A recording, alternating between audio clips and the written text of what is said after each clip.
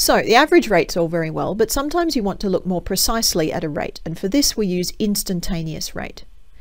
Whereas the average rate is the average gradient between 2 points, the instantaneous rate of a reaction is equal to the slope of a line that's tangent to the curve at that point.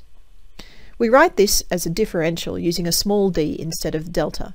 If you've done calculus in maths, you'll recognize this notation. If you haven't, the idea is not complicated. In the expression for average rate, you're calculating the average gradient between two specified points.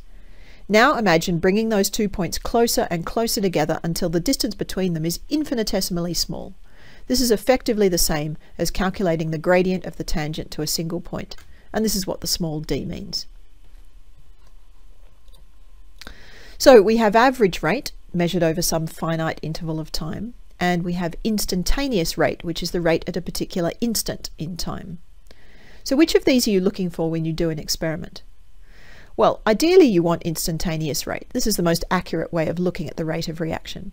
However, sometimes, for a variety of reasons, the data isn't good enough to give you an instantaneous rate. In such a case, you use the average rate, but you try to make the time intervals that you take your measurements at as small as possible. The more frequently you measure your data, the better the picture you'll have of how the rate is changing. With some reactions, you can't measure anything until the reaction is finished. For instance, if you're waiting for a specific color change, like in the iodine clock reaction. In this case, you're forced to measure an average rate across the whole time of the reaction.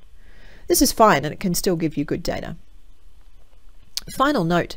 In investigations, the most important part of your data is the initial rate. This is the rate at the moment that the reaction starts, the starting speed, if you like. Make sure you collect good data right at the beginning, and you can then look at the effect on this initial rate of some variable, like the concentration of a reactant or the temperature of the reaction.